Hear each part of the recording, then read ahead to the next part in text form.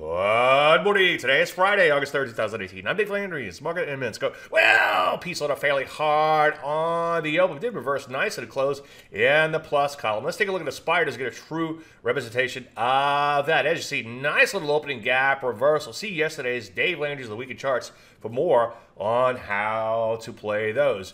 You are welcome. Getting back to the P's, as you can see, so far a little breakout remains intact. It did come back to tag the top of this breakout in here, but so far so good. We're just off of all-time highs, and when the market is just off of all-time highs, give it the benefit of the doubt. See yesterday's Dave Landry's the weekend charts for more on that too, and you're still welcome. Take a look at the NASDAQ. Nice little outside day up like the P's. Opening gap reversal. Look at that.